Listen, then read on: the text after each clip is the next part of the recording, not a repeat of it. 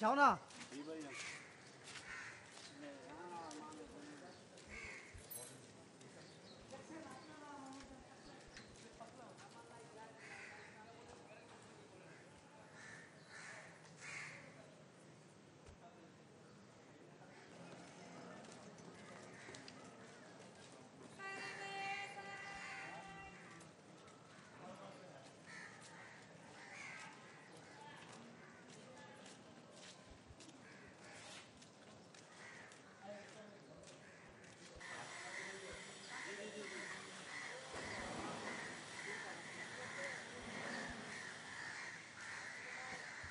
Rolling.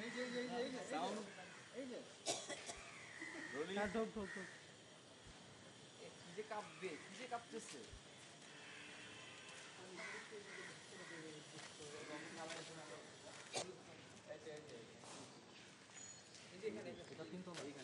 তিনতলা যাবো।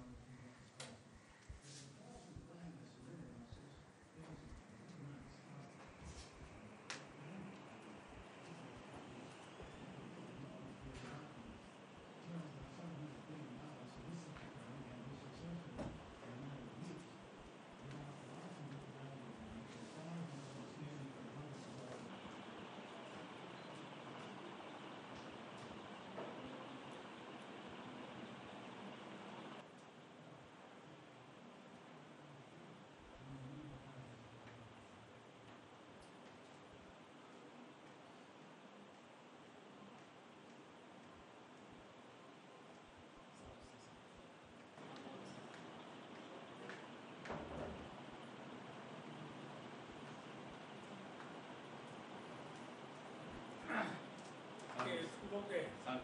আমি বলো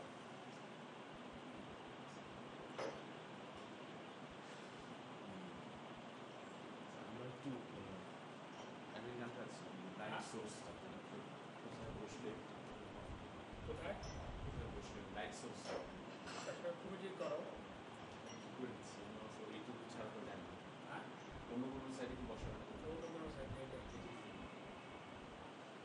অন্য কোনো সাইডে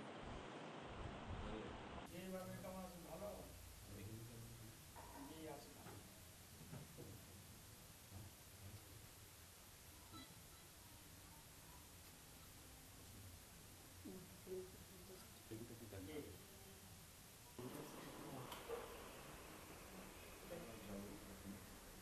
আপনি ক্যাজুয়ালি শুরু করুন আপনার মতো করে আপনি স্বাচ্ছন্দ্য আর যখনই মনে হবে যে কোনো সমস্যা হচ্ছে ফিল করছেন আপনি হাত দেখালেই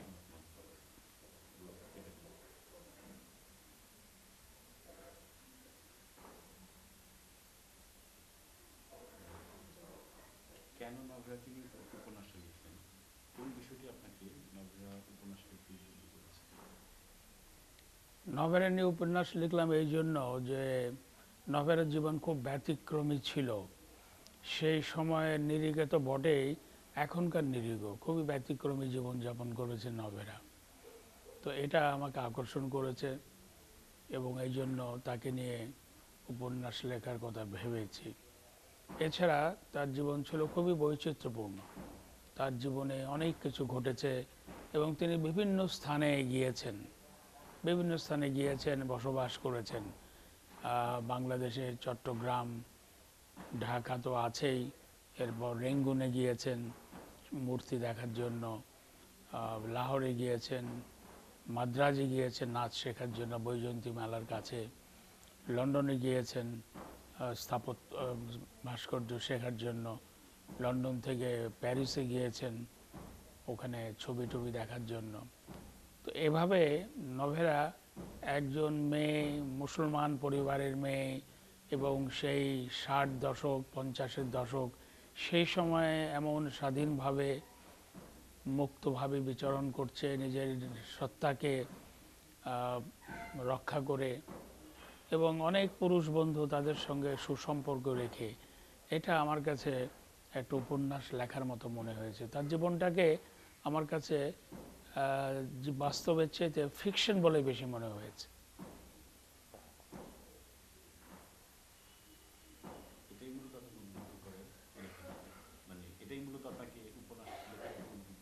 এটা আমাকে লিখতে উদ্বুদ্ধ করে, কারণ তার জীবনের মধ্যে উপন্যাস লেখার উপাদান ছিল।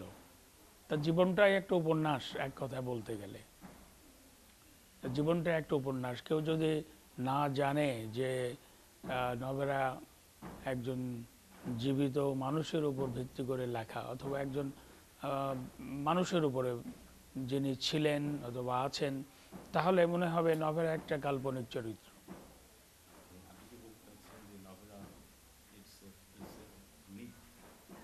মিথ না, তার যে জীবন, সে জীবন এত চমকপ্রদ, এত অসাধারণ, এত অগতানুগতিক যে তাকে আটপৌর জীবনের সঙ্গে মেলানো যায় না। আটপৌর জীবনে অন্যান্যরা যেভাবে জীবনযাপন করে, শিল্পীরাও যে জীবনযাপন করে, তার চাইতেও তার জীবন অনেক পৃথক ছিল, অনেক চমকপ্রদ ছিল, অনেক বৈচিত্র্যপূর্ণ ছিল, অনেক চ্যালেঞ্জিং ছিল। যার জন্য তার জীবনযাপন, তার কাহিনী মনে হয় যেন বাস্তব থেকে কিছুটা বিচ্ছিন্ন, যেন মনে হয় এটা একটা কাল্পনিক চরিত্র।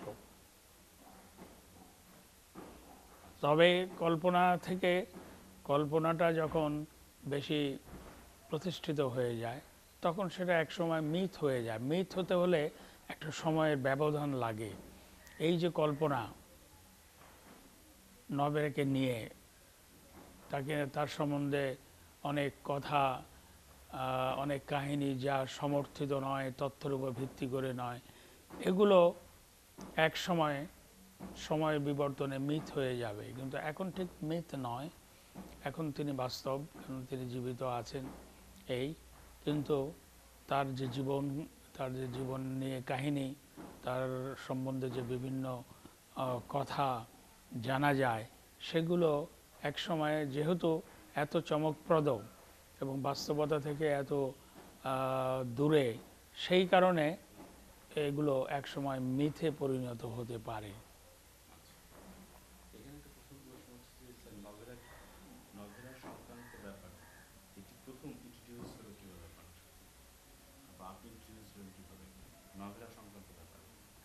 নভেরাকে আমি প্রথম দেখি যখন বিশ্ববিদ্যালয়ে আমি MA শেষ পর্বে পড়ি। তখন দেখেছি তিনি ইউনিভার্সিটির কাছে ঘোরাঘুরি করছেন, সাদা শাড়ি পরা, সন্ন্যাসিনীর মতন, যোগিনীর মতন, মাথায় চুল বাঁধা, রুদ্রাক্ষের মালা পরা। মানে তাকে এক দৃষ্টিতে দেখেই অন্যদের চেয়ে পৃথক করে বোঝা যেত যে তিনি অন্যদের মতন নন। আর সে সময় তো খুব বেশি মেয়ে ছিল না, 60-এর দশকের শেষ দিকে ইউনিভার্সিটিতে খুব কম মেয়েই পড়াশোনা করত। উনি ইউনিভার্সিটি পড়তেন না, কিন্তু ইউনিভার্সিটির এলাকায় উনি এসছিলেন তার বোধহয় কাজ করার উপলক্ষে। তিনি ওই সময়ে কতগুলো অর্ধবিমূর্ত কাজ করেন, গরু, মানুষ, যেগুলো মাঝখানে হেনরি মুরের আদলে মাঝখানে গোলাকার শূন্য স্থান আছে, সেই উপলক্ষে তিনি ইউনিভার্সিটি আসা যাওয়া করতেন। তার সঙ্গে সেই সময় বন্ধু ছিল SM আলী, সাংবাদিক, পরে যিনি ডেইলি স্টারের সম্পাদক হন। তো সেই 59-60 সালের শেষের দিকে SM আলীর সঙ্গে তার খুব সুসম্পর্ক ছিল, ঘনিষ্ঠতা ছিল। তাকে দেখতাম একসঙ্গে তারা হাঁটছেন, এবং সেই সময় নভেরা কোথাও পড়ে গিয়ে পায়ে উনি আঘাত পান, যার জন্য তাকে একটা লাঠি নিয়ে একটু খুঁড়িয়ে হাঁটতে হতো। তো তখন নভেরাকে দেখেছি, এই প্রথম, কাছে থেকে দেখিনি। ঢাকায় শেষ তাকে দেখি যে উনি প্লেনে উঠছেন, তাকে এসএমএলে প্লেনে উঠিয়ে দিতে সাহায্য করছেন ঢাকায়। এই আমার তাকে শেষ দেখা, এটাও 1960 সালের শেষের দিকে। এরপর তাকে আমি আর কাছে থেকে দেখিনি। তো উপন্যাসটা লেখার পর যখন এটা নিয়ে অনেক আলোচনা হচ্ছে, কিছুটা বিতর্কের সৃষ্টি হয়েছে, তার যে বোনের স্বামী তাদের পক্ষ থেকে সমালোচনা হচ্ছে, সেই সময় আমার শুনলাম যে উনি প্যারিসে বেঁচে আছেন, বেঁচে আছেন। এই তো আমি একবার প্যারিসে গিয়েছিলাম কাজ উপলক্ষে। তো সেই সময় আমার খুব ইচ্ছা হলো তার সঙ্গে দেখা করি। আমাদের যে দূতাবাস থেকে আমাকে বলা হলো যে নভেলে কারোর সঙ্গে দেখা করেন না। আমি বললাম তবু চেষ্টা করে দেখেন। তো তারা চেষ্টা করলো, শেষ পর্যন্ত বলল যে হ্যাঁ গিয়ে দেখেন, অমুক জায়গায় একটা বইয়ের লাইব্রেরি আছে, ওই লাইব্রেরির ভেতরে উনি বসে থাকেন। আমি গেলাম একজন ফরাসি ড্রাইভারকে নিয়ে, গিয়ে দেখলাম লাইব্রেরির সামনে এক বিদেশি দাঁড়িয়ে আছে। তো আমি বললাম ভেতরে নভেরা, বলে যেন আসে দেখা করবে না কেন? বলে সে তোমার উপরে খুব ক্ষুব্ধ। আমি বললাম কেন ক্ষুব্ধ কেন? বলে তুমি তার সম্বন্ধে বানিয়ে বানিয়ে উপন্যাস লিখেছ। আমি বললাম আমি তো বানিয়ে বানিয়ে লিখিনি, তার সম্বন্ধে অন্যেরা যা বলেছে সেগুলোই আমি একত্রে গ্রন্থিত করেছি। আর এই গ্রন্থনার জন্য যেখানে যেখানে জোড়া দেওয়ার প্রয়োজন সেখানে আমি কিছুটা কল্পনার সাহায্য নিয়েছি। এছাড়া এটা মূলত ইন্টারভিউ ভিত্তিক।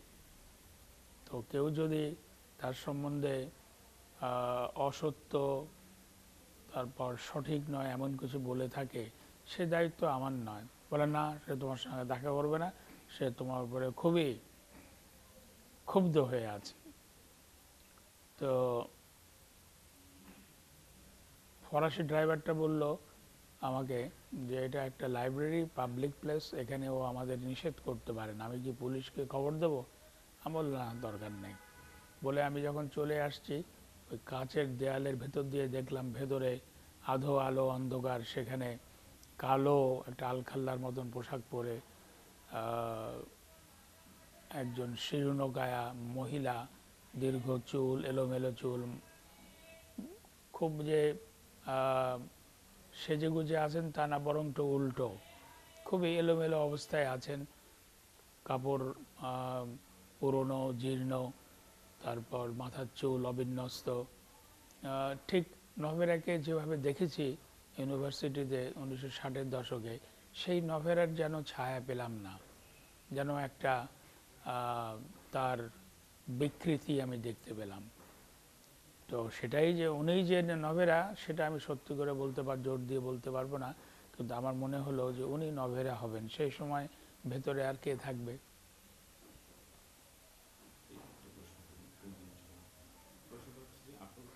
শেষের দিকে যেটা আমাকে খুব ভারাক্রান্ত করেছিল, যে একটা রেস্টুরেন্টের ভেতর নভেরা বসে আছে এবং একজন তাকে ধন্যবাদ করছে, খুঁজতে খুঁজতে তাকে যখন সে পেয়ে গেল শেষ মুহূর্তে, তখন সে তার সঙ্গে দেখা করবে না। দেখা করবো না এই কারণে যে সে যেই নভেলাকে খুঁজছে আর আজকে এই নভেলা এক নয়। তো আমি কি ধরে নেব যে, বা আমি কি মনে করতে পারি এরকম সেই ব্যক্তিটা আপনি নিজেই? না, সে ব্যক্তি আমি নিজে না, রাশেদ নিজাম, সে ব্যক্তির নাম রাশেদ নিজাম, চট্টগ্রামের খুব নামকরা ব্যবসায়ী। ও আর নিজাম তার ছেলে। তো তিনি একটা ব্যাংকে কাজ করতেন লন্ডনে।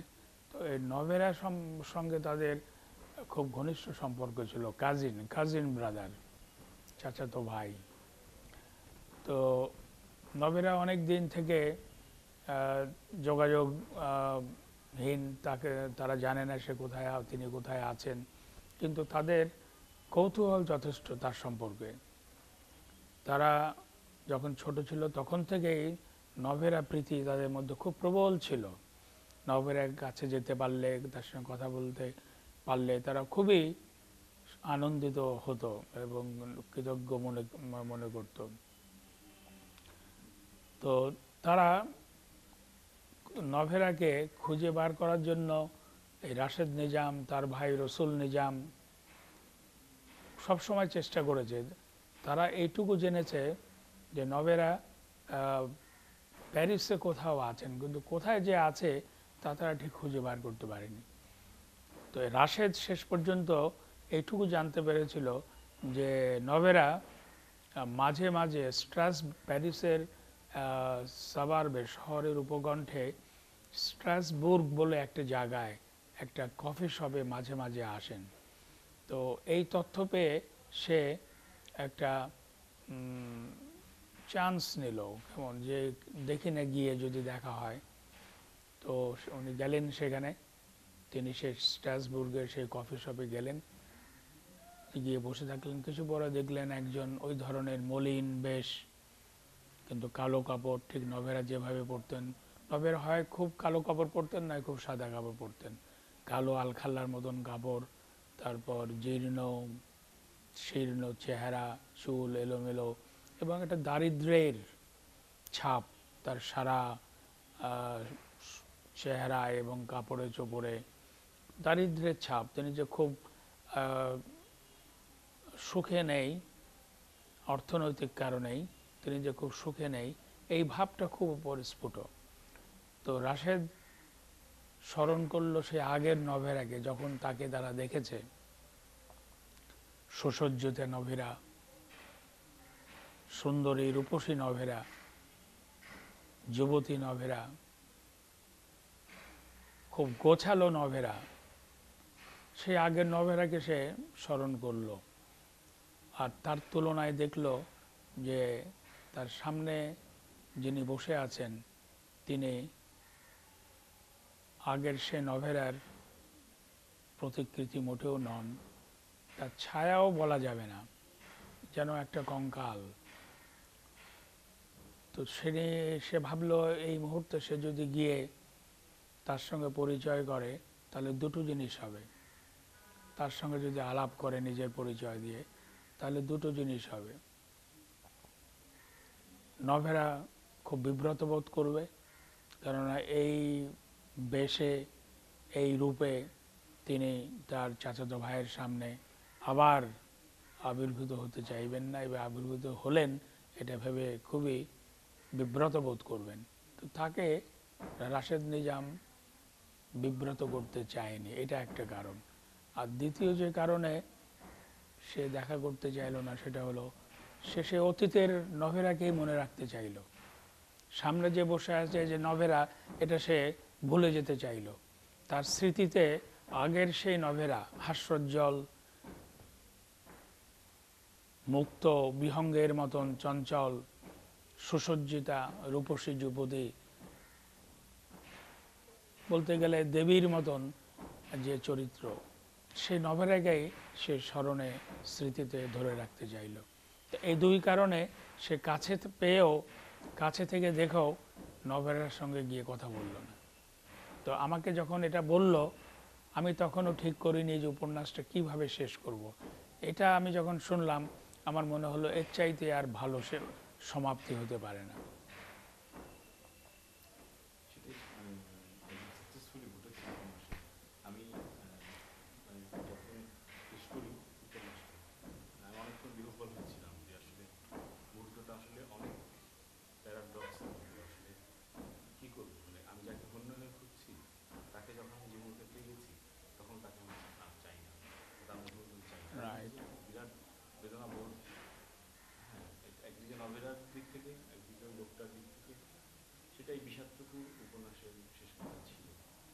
না, এর কৃতিত্ব কিন্তু এই রাশেদ নিজামের, যে নভেরাকে প্যারিসের উপকণ্ঠে খুঁজে পেল, কফি শপে দেখতে পেল।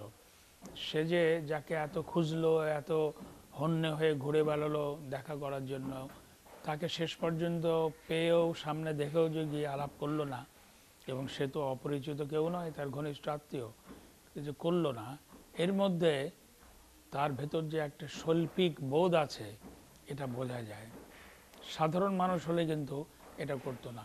সেই মুহূর্তে আমার কাছে মনে হলো, সে যখন বলল আমাকে যে রাশেদ নিজামের ভেতরে একটা শিল্পী রয়েছে, একজন শিল্পীই পারে, একজন কবিই পারে এই ধরনের অনুভূতি বশবর্তী হয়ে নিজেকে সম্বৃত করা, অসম্ভব রাখা, যে না এটা করা ঠিক হবে না। এবং এই যে করলো, এই কাহিনীটা অথবা এই ঘটনাটা এটা বাস্তব মনে হবে না, এটা মনে হবে বানানো, তাই না?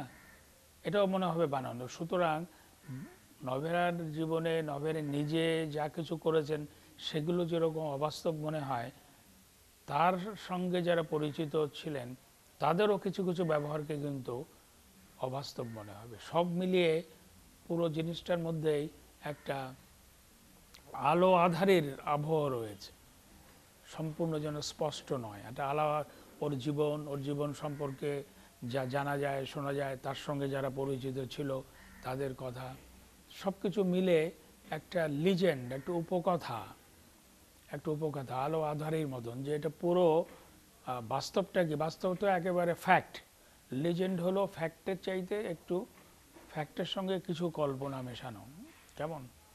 কিন্তু সে কল্পনাটা ফ্যাক্টের উপর ভিত্তি করে। আর মিথ হলো একেবারেই পুরোপুরি যেটা নাকি কল্পনার উপর ভিত্তি করে, তার বাস্তব ভিত্তি আছে কি নেই এটা আর প্রশ্ন করা হয় না।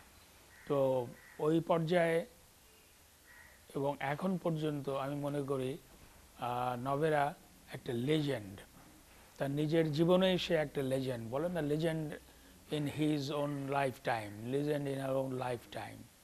তার নিজের জীবনে সে একটা উপকথা হয়ে গিয়েছে, যেখানে বাস্তবতা এবং কল্পনা কোথাও বেশি মিশেছে, কোথাও কম মিশেছে, কিন্তু কোথাও তার জীবন কেবল বাস্তবতার উপর ভিত্তি করে নেই। এই যে আমি বললাম তার জীবনের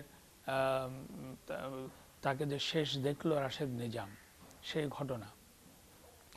ঘটনা যেভাবে হয়েছে, যেভাবে শেষ হয়েছে, এটা বললে পরে বাস্তব মনে হবে না, তাই না? সুতরাং এর মধ্যে কল্পনা এসে যাচ্ছে, কিন্তু আসলে এটা তো কল্পনা না, সে করেছে। তার মানে রাশেদ নিজামের মধ্যেই একটা কবি সুলভ মন ছিল, একটা শৈল্পিক বোধ ছিল, যে এটা করলে পরে আমার সে আগের স্মৃতিটা নষ্ট হয়ে যাবে। এই যে অনুভূতি, এই যে উপলব্ধি, এটা তো সাধারণ মানুষ করতে পারবে না, একজন শিল্পী করতে পারবে, কবি করতে পারবে।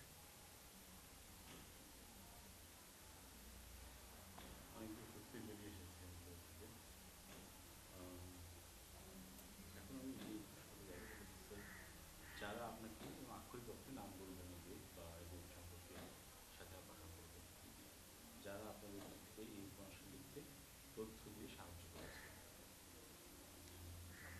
আমাকে তথ্য দিয়ে অনেকেই সাহায্য করেছেন, যারা নভেরাকে অল্প সময়ের জন্য কিংবা বেশি সময়ের জন্য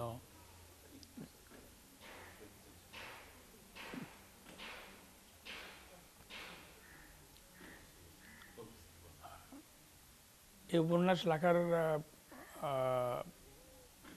প্রস্তাবনা প্রথমে আসে শিল্পী আমিনুল ইসলামের কাছ থেকে। সুতরাং উপন্যাসটা আমি লিখেছি অনুপ্রাণিত হয়ে, বলতে গেলে। আমিনুল ইসলাম আমাকে যখন প্রথম বললেন যে নভের এখানে উপন্যাস লেখেন, আমি বললাম আমি তো তার সম্বন্ধে কিছুই জানি না, বলতে গেলে দূর থেকে দেখেছি উনি ভাস্কর্যের কাজ কিছু করেছেন, সেগুলো দেখেছি, এর বাইরে আমার কিছু জানা নেই। তো উনি বললেন আমি অনেক কিছু জানি, সেটা আপনাকে বলবো, আর অন্যেরা যারা তাকে চিনতো, জানতো, যাদের সঙ্গে সম্পর্ক ছিল তাদের কথাও আমি বলবো, তাদের সঙ্গে আপনি আলাপ করেন। তো আমিনুল ইসলামের সঙ্গে আমার প্রথম আলাপ হলো। তিনি বললেন, তিনি শুরু করলেন ফ্লোরেন্স থেকে। ফ্লোরেন্সে উনি পড়াশোনা করছেন, 1956 সালে একটা হোস্টেলের এক রুমে থাকেন। তখন একদিন হঠাৎ নভেরা আর শিল্পী হামিদুর রহমান সেখানে গিয়ে হাজির। তারা গিয়ে বললেন যে আমরা এখানে থাকবো, তাদের থাকার জায়গা নেই। আমিনুল ইসলামকে থাকার জায়গা ব্যবস্থা করতে বললেন। তো আমিনুল ইসলাম ওই সময়ে ফ্লোরেন্সে এত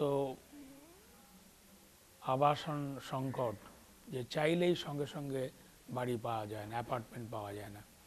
তো শেষ পর্যন্ত বাধ্য হয়ে তিনি বললেন যে আমার এই যে রুম, এই রুমের মধ্যেই যদি থাকা যায়, এছাড়া তো আর কিছু নেই, কিন্তু এখানে আমরা তিনজন কি করে থাকবো? নভেরা তখন বললেন কেন, আমি বিছানার মাঝখানে শুবো, তোমরা দুপাশের দুজন। কিন্তু তোমরা কিন্তু কেউ আমাকে স্পর্শ করতে পারবে না। এটাই যখন আমি শুনলাম তখন আমার মনে হলো যে এটা একটা উপন্যাসের ঘটনা, এটা উপন্যাসে আসতে পারে। তারপরে তিনি আরও কিছু বললেন যে ফ্লোরেন্সে তারা কি করতেন। হামিদুর রহমান নভেরা ঘোরাঘুরি করতেন, তিনি ক্লাসে যেতেন। একদিন ক্লাস থেকে এসে দেখেন যে বাইরে থেকে কাচের জানালা দিয়ে দেখেন যে হামিদুর রহমান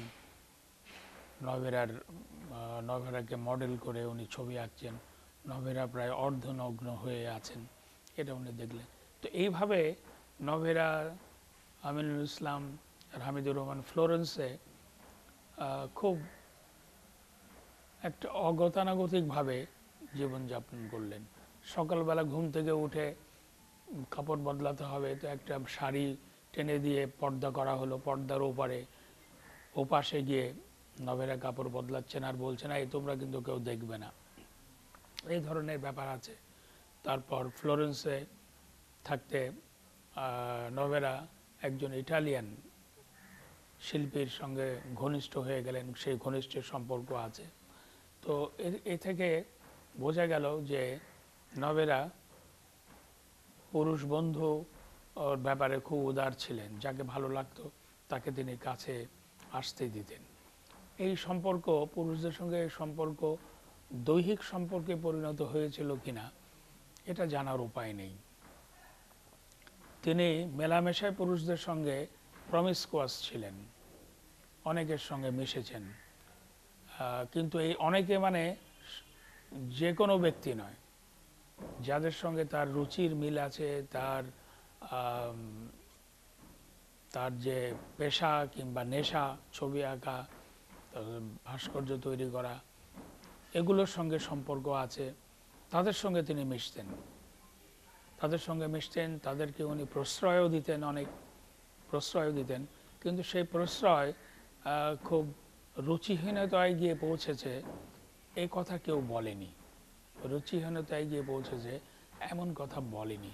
তবে পুরুষরা তো পুরুষই, হয়তো তার বন্ধুদের মধ্যে, পুরুষ বন্ধুদের মধ্যে কেউ বা অনেকেই আরও ঘনিষ্ঠ হতে চেয়েছেন, শারীরিক সম্পর্ক, এটা খুব স্বাভাবিক, হয়তো চেয়েছেন, তারা কেউ স্বীকার করেননি, কিন্তু এটা আমরা অনুমান করে নিতে পারি। এখন তাদের সেই অ্যাডভান্স, তাদের সেই কাছে যেতে যাওয়ার, দৈহিক সম্পর্ক স্থাপন করার যে প্রলোভন এবং বাসনা, সেটা তারা চরিতার্থ করতে পেরেছেন কিনা এটা অজানাই থেকে যায়, যাই হোক, নভেরা সম্পর্কে আমি ওই পর্বে যেটুকু জানলাম, আমিনুল ইসলামের ফ্লোরেন্সের প্রবাস জীবন, ছাত্র জীবনের কাহিনী থেকে, তা থেকে আমি বুঝতে পারলাম যে নভেরা বিদেশে গিয়েছে কেবল ভ্রমণের উদ্দেশ্য নিয়ে না, সে গিয়েছে বিভিন্ন জায়গায় গিয়েছে শিল্প কর্ম দেখার জন্য। কেন ফ্লোরেন্সে অনেক ভাস্কর্য রয়েছে নাম করা, মাইকেল অ্যাঞ্জেলোর এবং অন্যান্য ভাস্করের, রেনেসাঁ যুগের। তো নভেরা ফ্লোরেন্সে গিয়েছিল ভ্রমণের জন্য না, শিক্ষা লাভের জন্য, জ্ঞান লাভের জন্য, এবং সেই উদ্দেশ্যে তিনি বিভিন্ন জায়গায় গিয়েছেন। একজন শিক্ষকের কাছে কিছুদিন উনি পড়াশোনাও করেছেন, এগুলো রয়েছে। তারপর তিনি ফ্লোরেন্সের পার্কে কিছু বাচ্চা ছেলে মেয়েদের জন্য, শিশুদের জন্য কিছু তারা খেলতে পারে এই ধরনের স্কাল্পচারও তৈরি করেছিলেন। এটা আমিনুল ইসলাম বললেন যে এমন স্কাল্পচার যেমন একটা হয়তো বলয় তৈরি করলো, মাঝখানে ছিদ্র, সেটা দিয়ে ছেলে মেয়েরা যেতে পারে, এই ধরনের কিছু ফাংশনাল আর্ট, যার ব্যবহারিক দিক রয়েছে, ফাংশনাল আর্ট তিনি তৈরি করেছিলেন। তো আমিনুল ইসলামের কাছ থেকে আমি ফ্লোরেন্সের এই ঘটনা, ফ্লোরেন্সে নভেরা এই পর্ব সম্পর্কে জানতে পারি। এরপর আমিনুল ইসলাম লন্ডনে যান। লন্ডনে গিয়ে ওই 55 সালে নভেরার সঙ্গে তার দেখা হয়, তিনি খুঁজে বার করেন। তো সেখানে তাদের বন্ধুদের আড্ডা হয়, পার্টি হয়। তার বর্ণনাও তিনি দিলেন যে সবাই নভেরাকে ঘিরে বসে আছে। নভেরা বলছে এই ঠান্ডা হয়ে গেল ঘর, তো পয়সা দিচ্ছে। তখন ঘর গরম করার জন্য গ্যাসের চুলো ছিল এবং সেই গ্যাসের চুলো জ্বালাবার জন্য পয়সা দিতে হতো, কয়েন। তো নভেরা ঘরটা গরম করার জন্য বলতেই যারা উপস্থিত তার বন্ধু, তাদের মধ্যে একটা প্রতিযোগিতা শুরু হয়ে গেল, কে পয়সা দেবে। তো এই সব কথা উনি বলেছেন।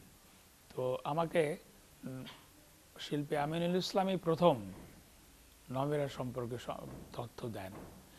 এরপর আমি ঢাকায় আমার বাড়িতে, আমার অ্যাপার্টমেন্টে, এলিফ্যান্ট রোডের অরুণিমা, সেখানে আমি যারা নভেরাকে চিনতেন এবং যাদের নাম আমাকে শিল্পী আমিনুল ইসলাম দিয়েছিলেন, তাদেরকে আমি একদিন সকালে আমন্ত্রণ জানালাম, সকালে আসবেন, তারা নাস্তা করবেন, আমরা কথাবার্তা বলবো নভেরাকে নিয়ে, তারপর দুপুরে খাবো এবং আবার বিকেলেও আলোচনা করব।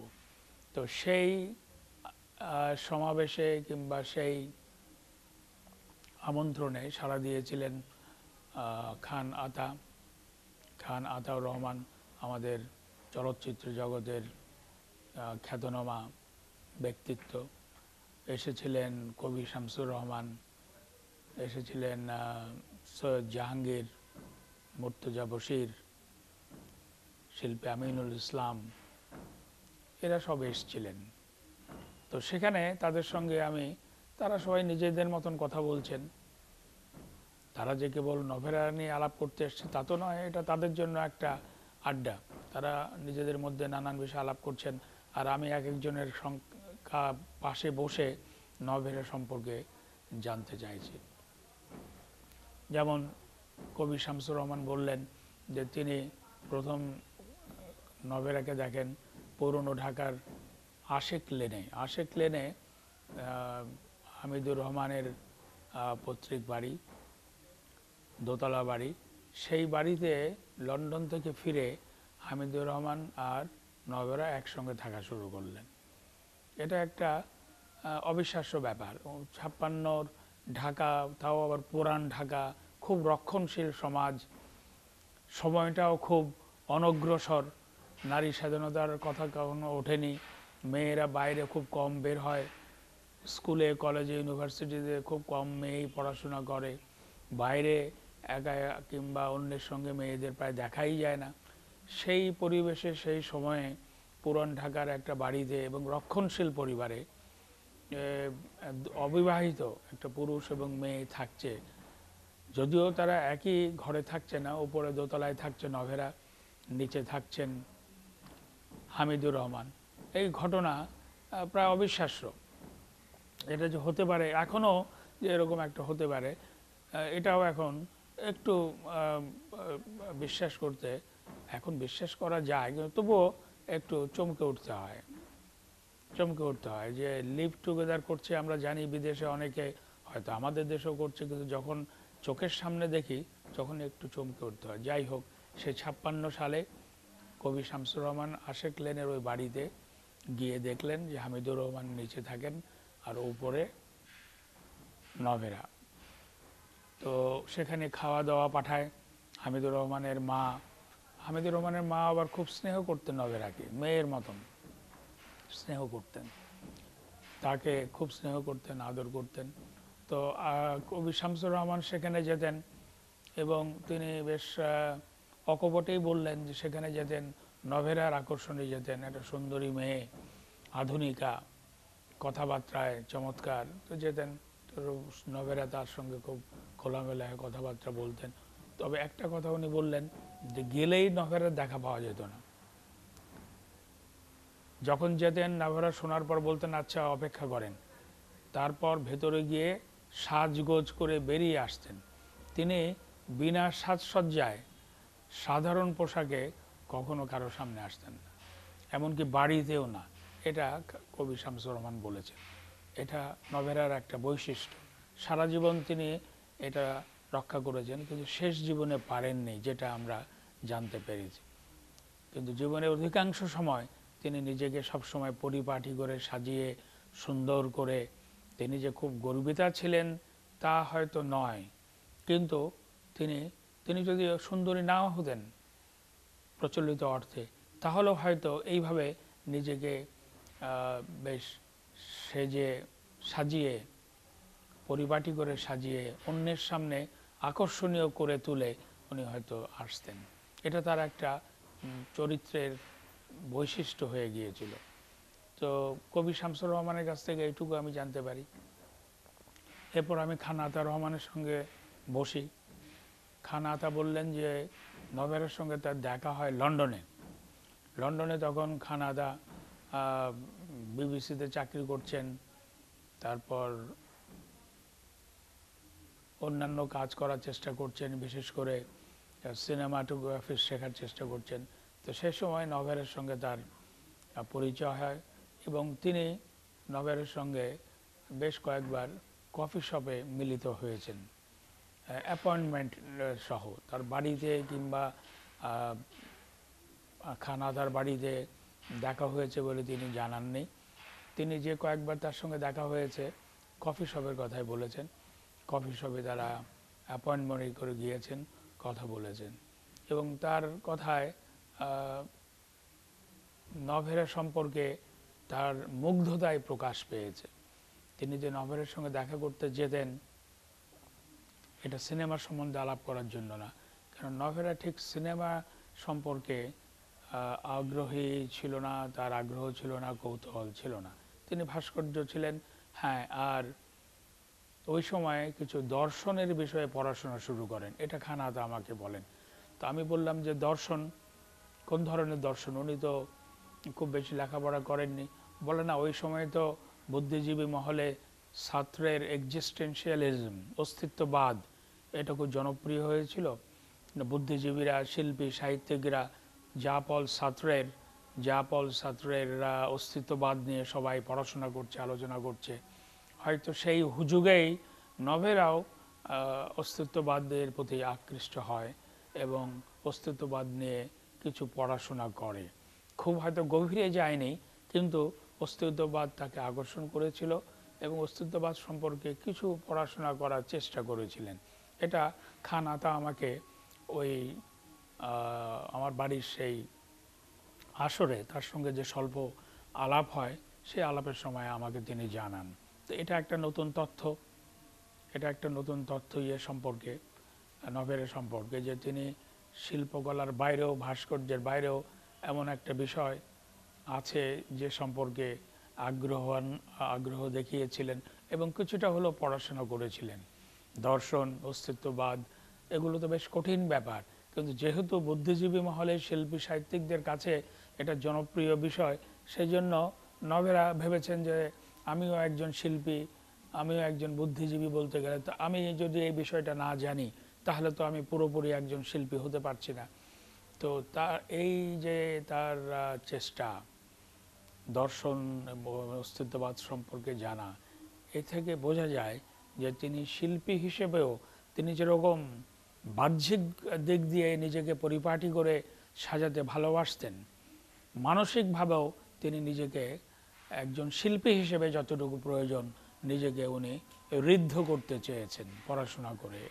তো এটা তার একটা বৈশিষ্ট্য, এটা আমরা বুঝতে পারি। এরপর আমার সঙ্গে আলাপ হয় সৈয়দ জাহাঙ্গীরের। সৈয়দ জাহাঙ্গীর বললেন উনি যখন লাহোরে ছিলেন 56-57 সালের দিকে, তখন সেখানে এস এম আলীর সঙ্গে নভেরা যান এই জন্য যে তখন তৎকালীন পূর্ব পাকিস্তানে উনি কোনো কাজের চাহিদা পাচ্ছিলেন না, অর্ডার পাচ্ছিলেন না, তাকে কেউ কমিশন করছিল না। ভাস্কর্য এমন জিনিস, এটা তো তৈরি করে একা তৈরি করে ঘর ভরিয়ে রাখা যায় না, এটা কেউ কমিশন করলো, কেউ টাকা দিয়ে ফাইন্যান্স করলো, তারপরে তৈরি করা হয়। তো সেই ধরনের কমিশনিং ইস্ট পাকিস্তানে কেউ করছিল না। উনি ভাবলেন যে লাহোরে গেলে হয়তো এরকম সুযোগ পাওয়া যাবে। তো সেখানে গিয়ে তারা একটা অ্যাপার্টমেন্ট নিলেন এবং সেখানে তিনি এবং এস এম আলী থাকা শুরু করলেন। তো তার সেখানে জাহাঙ্গীর তাকে দেখেছে এবং জাহাঙ্গীরের মনে হয়েছে যে নভেরা খুব উচ্চাকাঙ্ক্ষী, সে অনেক উপরে উঠতে চায় এবং তার জন্য যা কিছু করতে হবে সেসব করতে তার কোনো ইতস্তত ভাব নেই, সংকোচ নেই। সে খুব পরিশ্রমী এবং তার মধ্যে খুব নিষ্ঠা রয়েছে, এই উপলব্ধি হয়েছে জাহাঙ্গীরের। লাহোরে নভেরার সঙ্গে তাদের ওই বাড়িতে অ্যাপার্টমেন্টে শিল্পী মুর্তজা বশিরেরও আলাপ হয়েছে। শিল্পী মুর্তজা বশির বলেছেন যে নভেরাকে তার একটু অহংকারী মনে হয়েছে। সেটা কি তার কাজের জন্য না রূপের জন্য এটা তিনি বুঝতে পারেননি। তো শিল্পী মুর্তজা বশির নভেরা সম্পর্কে যে ধারণা পোষণ করেছেন সেটা কিছুটা নেতিবাচক। হয়তো খুব বেশি মিশতে পারেননি, খুব বেশি দেখা হয়নি, সামান্য যে সময়টুকু তার সঙ্গে দেখা হয়েছে সেই সময় হয়তো নভেরা ঠিক তার যে স্বাভাবিক ব্যবহার, স্বাভাবিক আচরণ সেটা করতে পারেনি। সেই জন্যই ওই নেতিবাচক ধারণা মুর্তজা বশিরের হয়েছে। এটা হতে পারে, একজন মানুষ তো সবসময় একইভাবে ব্যবহার করে না, একইভাবে তার মুড থাকে না। সুতরাং হয়তো এমন মুডের সময় মুর্তজা বশির গিয়েছিলেন যখন নভেরা খুব স্বাভাবিকভাবে কথাবার্তা বলতে পারেননি। যাই হোক, মুর্তজা বশির একটা তথ্য দিলেন যে লাহোরেও যখন নভেরা ভাস্কর্যের জন্য কোনো কাজ পেলেন না, কোনো কমিশন পেলেন না, তার হঠাৎ খেয়াল হলো যে তিনি নাচ শিখবেন, ভারতনাট্যম, এবং সেই নাচ শেখার জন্য তিনি মাদ্রাজে চলে গেলেন। মাদ্রাজে গিয়ে বৈজয়ন্তী মালার কাছে তিনি নাচের শিক্ষা নিলেন। তো ঠিক বৈজয়ন্তী মেলাই তাকে শিখিয়েছিল নাচ না অন্য কেউ, এ বিষয়ে অবশ্য সৈয়দ জাহাঙ্গীর কিংবা সৈয়দ আমিনুল ইসলাম অথবা মুর্তজা বশির কেউই খুব নিশ্চিত নন। তবে নভেরা যে নাচ শেখার জন্য, ভারতনাট্যম শেখার জন্য মাদ্রাজে গিয়েছিলেন, সেখানে কিছুদিন ছিলেন, এটা সুপ্রতিষ্ঠিত, এটা সুপ্রতিষ্ঠিত। তো এটাও আরেকটা দিক তার জীবনের, যে তিনি ভাস্কর্য পাশাপাশি ধ্রুপদী নাচ, ক্লাসিক্যাল যে নাচ ভারতনাট্যম, সেটা শেখার জন্য তার ভিতরে আগ্রহ দেখা দিয়েছিল এবং তিনি শেখার জন্য মাদ্রাজে গিয়েছিলেন। সে সময় পাকিস্তানে ইন্ডিয়া যাওয়া বেশ একটা কঠিন ব্যাপার, অনুমতি পাওয়া, ছাড়পত্র পাওয়া, এসব অনেক ব্যাপার আছে, টাকা পয়সা জোগাড় করা, কিন্তু তিনি গিয়েছিলেন। তো এর মধ্যে আমরা নভেরার যে অধ্যবসায়, নিষ্ঠা, তার পরিচয় পাই।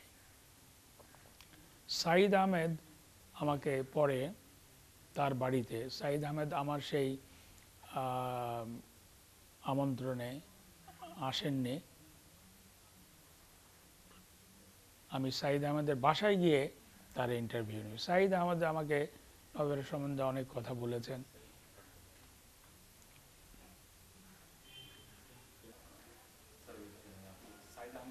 হ্যাঁ, সাইদ আহমেদ নভেরা সম্পর্কে আমাকে বেশ কিছু তথ্য দিয়েছেন। আমি এই জন্য তার বাসায় গিয়েছিলাম, লালমাটিয়ার বাসায়। সাইদ ভাই খুব রসিয়ে ঢাকাইয়া ভাষায় তার সম্পর্কে অনেক কথা বলেছেন। তো একটা কথা উনি বারবার বলেছেন ঘুরে ফিরে, সেটা হলো যে নভেরাকে দেখে মনে হয়েছে যে সে কী চায় জীবনে সে সম্পর্কে যেন নিশ্চিত ছিল না। সে খুব চঞ্চল ছিল, অস্থির ছিল এবং সে জীবনে কি চায় সে সম্পর্কে যেন তার কোনো নিশ্চিত ধারণা ছিল না, অথবা নভেরা যে ব্যক্তি হিসেবে কি সে সম্পর্কে তার নিজের ধারণা খুব স্পষ্ট ছিল না। তিনি ইংরেজিতে এটা বলেছেন, she didn't know who she was. এই কথাটা উনি বারবার বলেছেন, she didn't know who she was. এই কথার মধ্যে দিয়ে তিনি বলতে চেয়েছেন যে নভেরার মধ্যে একটা অস্তিত্বের দ্বন্দ্ব ছিল। নিজের অস্তিত্ব নিয়ে নিজের পরিচিতি নিয়ে একটা দ্বন্দ্ব ছিল। আমার কাছে এই মূল্যায়নটা সঠিক মনে হয় না, কেননা প্রথম থেকেই নভেরা তার অস্তিত্বকে, তার পরিচিতিকে ভাস্কর্যের সঙ্গে একত্রিত করেছিলেন। তিনি একজন ভাস্কর হিসেবেই তার অস্তিত্ব, তার ব্যক্তিত্ব, তার পরিচিতিকে প্রতিষ্ঠিত করতে চেয়েছিলেন। সুতরাং তার পরিচিতি সম্পর্কে, তার অস্তিত্ব সম্পর্কে দ্বিধাদ্বন্দ্ব ছিল, এই ধারণা হয়তো সঠিক নয়। কিন্তু সাইদ ভাইয়ের সঙ্গে আমার যে ইন্টারভিউ হয়, আলাপ হয়, সেখানে তিনি বারবারই এই কথাটা বলেছেন, she didn't know who she was. এটা হয়তো অন্যান্য পুরুষের সঙ্গে তার যে সম্পর্ক, সে সম্পর্ক সম্পর্কে প্রয়োগ করা যায়, প্রযোজ্য হতে পারে, যে কার সঙ্গে কোন ধরনের, তার অনেক বন্ধু, কিন্তু কোন বন্ধুর সঙ্গে তার কী ধরনের সম্পর্ক থাকা উচিত, এটা হয়তো তিনি নির্ধারণ করতে পারেননি। হয় তিনি সবাইকে একইভাবে সবার সঙ্গে একইভাবে ব্যবহার করেছেন, সবাইকে একই দৃষ্টিতে দেখেছেন, এর জন্য হয়তো সাইদ ভাই এই মন্তব্য করেছেন যে একজন মানুষের অনেক পরিচিত লোক থাকবে, কিন্তু সবার সঙ্গে কি একই সম্পর্ক হবে, একই মনোভাব থাকবে? এই মনোভাবের কি কোনো তারতম্য থাকবে না?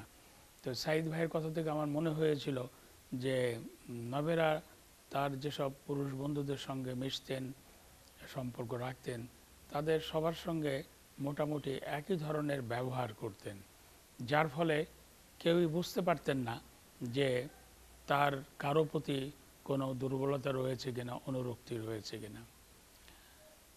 সাইদ ভাই নভেরা লন্ডনে থাকতে আর্ট স্কুলে পড়তেন, সে কথা বলেছেন। সে আর্ট স্কুলে পড়ার সময় তার যে সমস্ত বিষয় নিয়ে পড়াশোনা করতে হতো, সেগুলো ভাস্কর্যের বিষয় হলেও ইংরেজিতে লেখা, সেই জন্য মাঝে মাঝে নভেরা সাইদ ভাইয়ের সাহায্য নিতেন, তিনি তাকে সে সাহায্য করেছেন, সে কথা বলেছেন। এবং লন্ডনে নভেরা যেখানে থাকতেন, সেই বাড়ির মালিক ভাড়া না দেওয়ার জন্য মাঝে মাঝে তাকে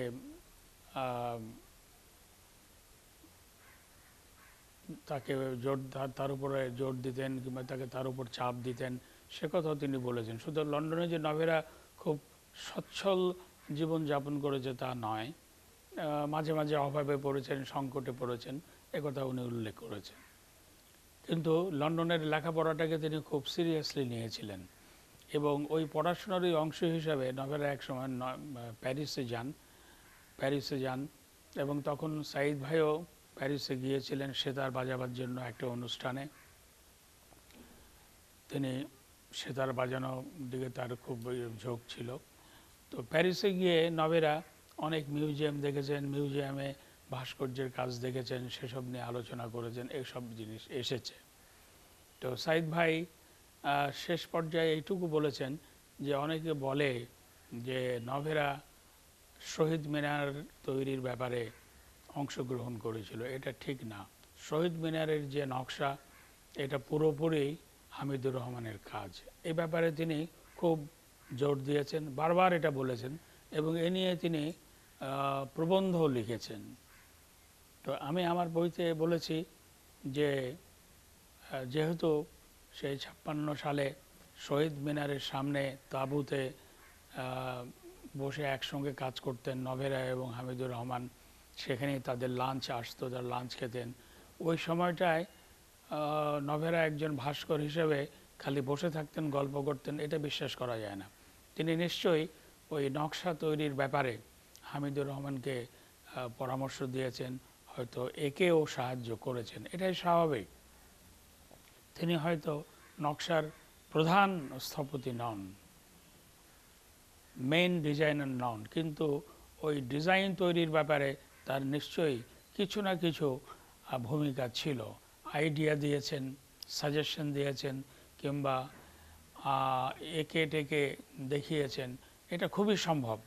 সুতরাং 21-এর শহীদ মিনারের নকশা, যে স্থাপত্য, সেই স্থাপত্যের পেছনে কেবল একজন ছিলেন এটা বললে হয়তো সঠিক হবে না।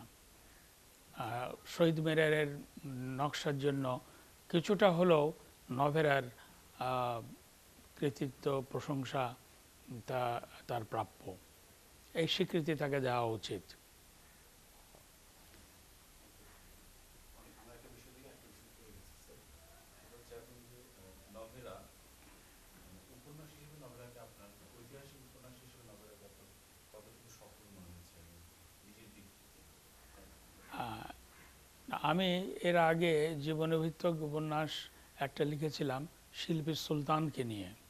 তো শিল্পী সুলতানকে নিয়ে জীবনী ভিত্তিক উপন্যাস লিখতে গিয়ে আমাকে খুব বেগ পেতে হয়নি, এই জন্য যে তিনি জীবিত ছিলেন।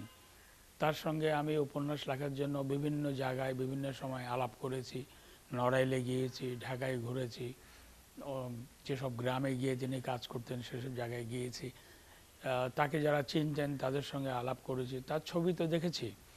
সুতরাং সুলতানকে নিয়ে জীবনভিত্তিক উপন্যাস লিখতে গিয়ে আমার খুব অসুবিধা হয়নি, কিন্তু নভেরাকে নিয়ে লিখতে গিয়ে আমার বেশ অসুবিধা হয়েছে। কেন, তার ভাস্কর্য খুব সামান্যই আছে বাংলাদেশে, 4-5টার বেশি ভাস্কর্য নেই। একটা মুরাল আছে ইউনিভার্সিটি লাইব্রেরির দেয়ালে, এই সর্বসাকুল্যে এই কয়েকটা কাজ। সুতরাং কাজ দিয়ে তাকে যে বিচার করব, তার মূল্যায়ন করব, তার সম্বন্ধে কিছু বলবো, এটার খুব একটা সুযোগ ছিল না। তবুও আমি তার কাজ সম্পর্কে বলেছি। এটা কেবল তার জীবনই নয়, তার শিল্পকর্ম, নভেরার শিল্পকর্ম এর মধ্যে এসেছে। কেননা একজন শিল্পীর জীবনী নিয়ে যখন লেখা হয় সেটা কেবল তার জীবনী ভিত্তিক হয় না, তার জীবনের সঙ্গে শিল্প সম্পৃক্ত থাকে অঙ্গাঙ্গী হয়ে। দুটোকে আলাদা করা যায় না, যে ব্যক্তি নভেরা আর ভাস্কর নভেরা দুজন আলাদা হয়ে থাকে না। কারণ ব্যক্তি নভেরা সকাল থেকে উঠে যেসব কাজ করছেন, যেসব চিন্তা করছেন, তার মধ্যে ভাস্কর্যের বিষয়ে কোনো না কোনো ভাবে জড়িত থাকে। সুতরাং আমার এই উপন্যাসে তার জীবন সম্পর্কে আমি যখনই বলেছি, তার পাশাপাশি তার ভাস্কর্য সম্বন্ধেও উল্লেখ করা হয়েছে, যে তিনি কেন ওই ধরনের ভাস্কর্যের ডিজাইন স্টাইল বেছে নিলেন। তিনি কি পুরোপুরি হেনরি মুরের প্রভাবান্বিত হয়েছিলেন, নাকি আমাদের যে দেশজ শিল্প রয়েছে, লোকজ শিল্প, পুতুলের যে আদল, সেগুলোও তিনি ব্যবহার করেছেন। এই তো এইভাবে আমি তার জীবনে একটা, তার কাহিনী বলতে গিয়ে একটা পূর্ণাঙ্গতা আনার চেষ্টা করেছি, যে ব্যক্তি নভেরা এবং ভাস্কর নভেরা। কেউ যেন মনে না করে যে এটা কেবল তার ব্যক্তিগত জীবনী, তা নয়। এখানে তার শিল্পী জীবনটাকেও আমি তুলে আনার চেষ্টা করেছি যতটুকু পারা সম্ভব। যদি তার আরও বেশি কিছু কাজ আমরা দেখতে পেতাম, যদি তার সম্বন্ধে আরও কিছু বেশি ব্রোশিওর থাকতো, বই থাকতো, তাহলে হয়তো তার শিল্পকর্ম সম্বন্ধে আরও বলা যেত, কিন্তু সেটা সম্ভব হয়নি। তো যাই হোক, নভেরা উপন্যাস লিখতে গিয়ে আমি বেশ সন্তুষ্টি লাভ করেছি, যদিও এর জন্য আমাকে বেশ খাটতে হয়েছে এবং অতৃপ্তি রয়ে গেছে, যে আরও কিছু তথ্য পেলে হয়তো উপন্যাসটা আরও পূর্ণাঙ্গ হতে পারত। কিন্তু শেষ পর্যন্ত যেভাবে এটাকে দাঁড় করানো গিয়েছে, তার ভিত্তিতে আমার মনে হয়েছে যে উপন্যাস হিসেবে এটা বেশ সফলই হয়েছে। এর মধ্যে আমি কিছু পরীক্ষা নিরীক্ষাও করেছি, যেমন উপন্যাসের এক একটা অধ্যায় এক একটা আঙ্গিকে লেখা, কোনো অধ্যায় নাটকের আদলে লেখা, সংলাপ প্রধান। একটা অধ্যায় আছে চলচ্চিত্রের স্ক্রিপ্টের আদলে, একটা স্ক্রিপ্ট যেভাবে লেখা হয় ওই অধ্যায়টা স্ক্রিপ্টের মতো। আবার একটা অধ্যায় আছে ডায়েরি। আমি কল্পনা করেছি যে নভেরা ডায়েরি লিখতেন। আমি এটা কল্পনা করলাম এই জন্য যে লন্ডন এবং প্যারিসে তিনি যে কয়েক বছর ছিলেন, এই কয়েক বছরের ঘটনা যদি আমি বলতে যাই তাহলে অনেক সময় নেবে। 1-2 হলো, আমার কাছে অত তথ্য নেই। তো আমি তখন কল্পনা করলাম যে তিনি ডায়েরি লিখতেন।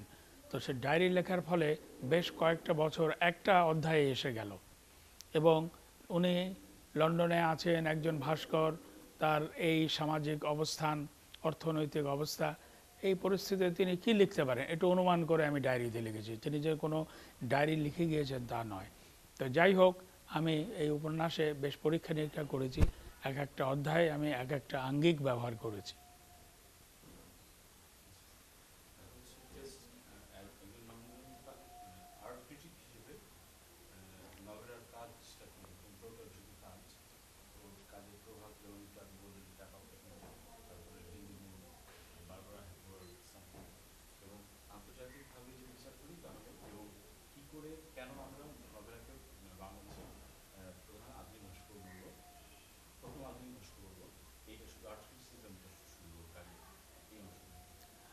নভেরাকে স্বীকৃতি দিতে হবে বাংলাদেশের প্রথম মহিলা ভাস্কর হিসেবে।